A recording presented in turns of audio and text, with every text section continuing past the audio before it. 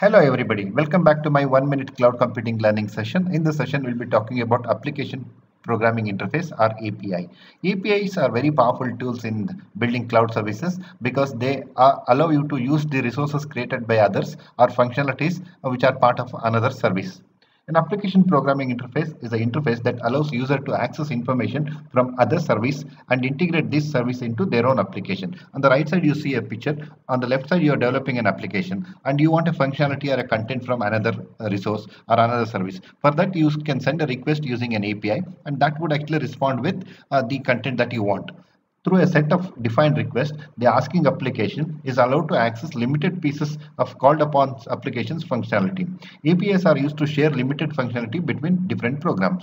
Some of the well-known APIs are Google Maps API, Google Search API, Yahoo Weather API.